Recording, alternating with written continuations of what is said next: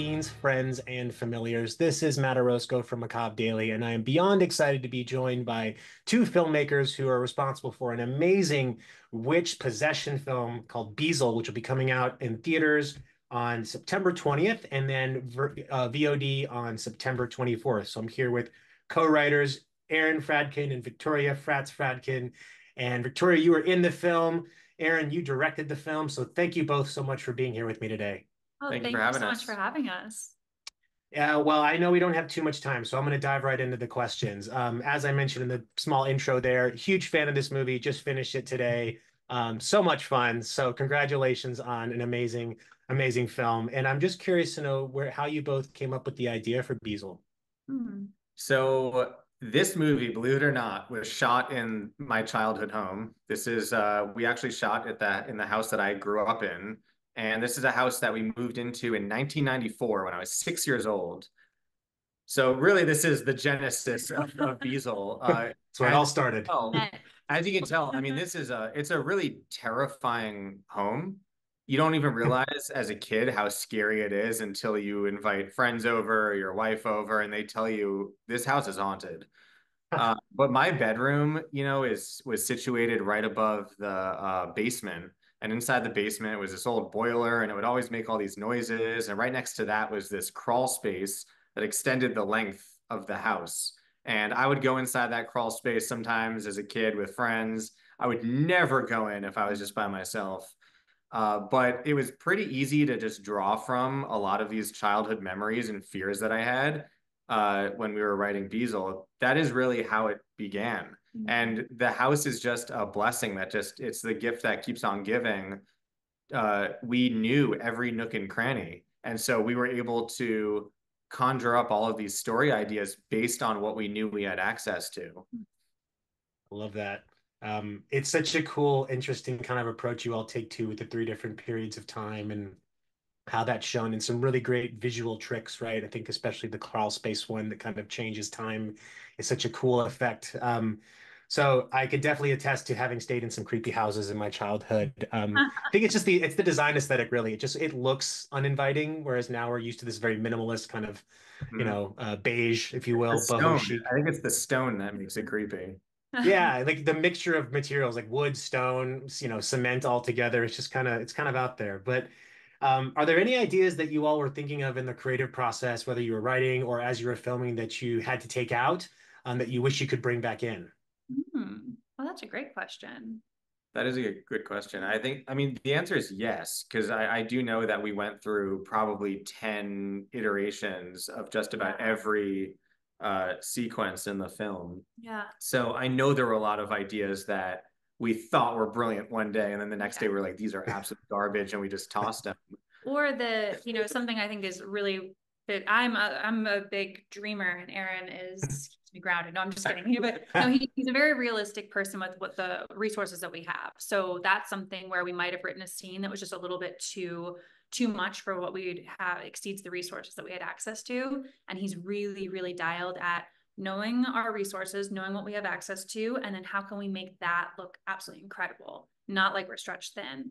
So I'm going to keep thinking of if we have some exact like story ideas that didn't make the cut. But, I think that also just as writers, especially writers that we do a lot of short films on lean budgets, we've kind of dialed ourselves to just do the best we can within those parameters. So we might have kept ourselves within the bumpers this time. Sure. No, I think it's a great lesson though to put yourself in a box sometimes. Right.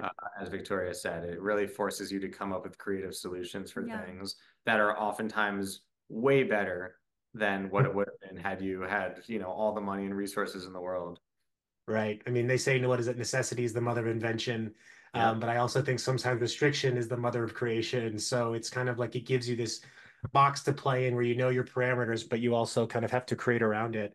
And Totally. speaking of creating, I know you both have a lot of experience kind of in not just the short film world, but also in the horror creating world with Social House Films, which is an amazing YouTube channel. People should go check out with great content on there.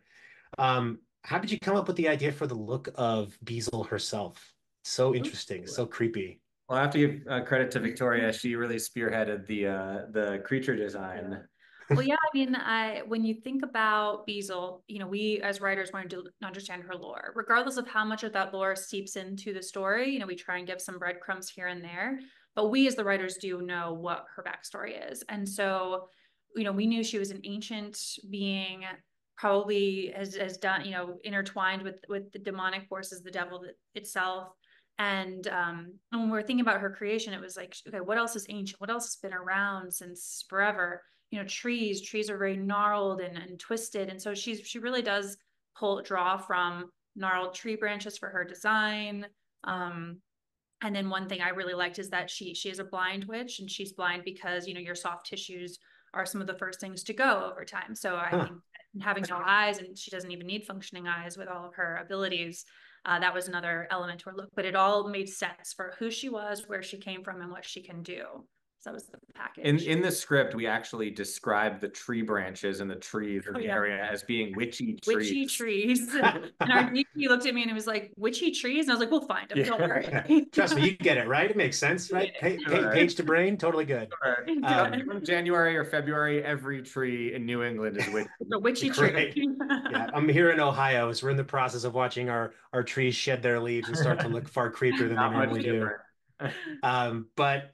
Yeah, it's funny you mentioned the tree thing, because there's a moment where you see, a great shot of you actually, Victoria, like looking under the bed, right? And you see those feet, and the way they move are almost branch-like, and kind of the way they set themselves. So amazing stuff. And it just shows how much thought I think you all put into this, that even if it isn't on that screen, right, you all had an idea of what you're going for.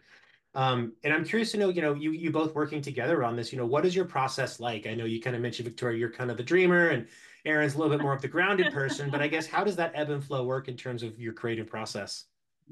So when we write together, which we do most of the time, we sort of assign what we call a captain to a project, because Beezel is, if you really think about, if you break it down, it's really 3 different projects in one. There's kind of 3 acts all in one.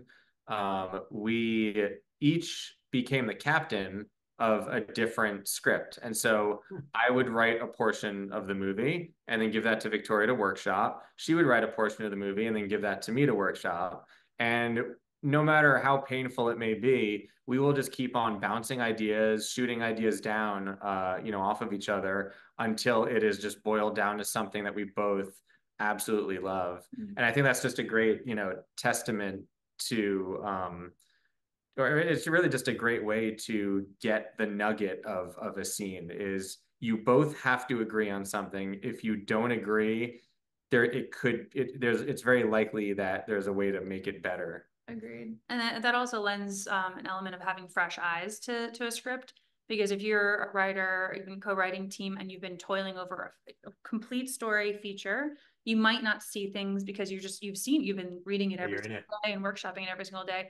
So I always found it like to be almost like a birthday morning where we're swapping scripts, and I would get to read his new pages. I'm like, oh, what's going to happen next? I'm really excited to check it out. Yeah. And it always made things feel really fresh and fun. So. You realize how often your ego even gets in the way of writing or any kind of creative decision, because you might like an idea, pitch it to someone else, I'll have an idea, I'll pitch it to Victoria, and she'll be like, I don't like it. And then I'll fight for it. Like that. I'll fight for it only because I came up with it and I want it in there. But then, as soon as the next day or a week later, I'm like, why did I like that so much? I just wanted that in there because it was my idea. And so, that happens a lot. But over time, you kind of break that down and really just do what's best for the project.